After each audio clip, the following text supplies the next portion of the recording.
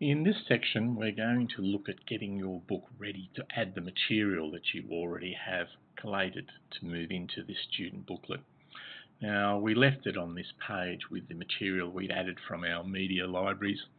We don't want this anymore. I simply right-click on that page and I can delete it, and it's gone. Now, in order to set our book up, the first thing we're going to need is a nice title. So up in the corner here, we click on Book Title. And this is how it comes preset. There's nothing wrong with these text styles, so I'm just going to use them. I'm going to double click on that and rename it The Age of Discovery. It's locked into capital letters, but I don't mind that. I'm not going to use this bottom section, so I click on it and press delete on my keyboard. Same with the little separation bar there.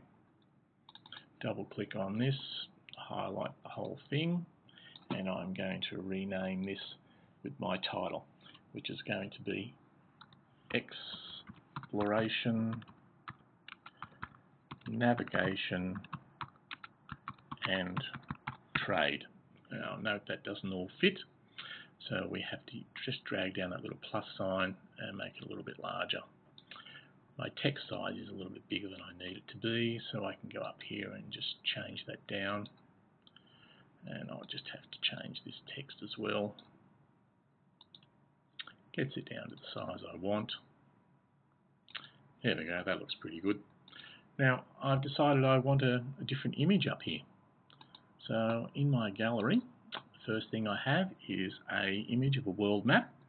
I simply drag that over and drop it. And that's now changed my front image. So there's my front page, all set up, ready to go. Now the next section, Introduction Media. This is a little video file which will play every time the book's opened. Now students are going to get very tired of this very quickly, and video files can be large file sizes. So possibly not even bother with this, but for today, just as an example to show that what we're doing, we will. My next file here is a small movie that I've created.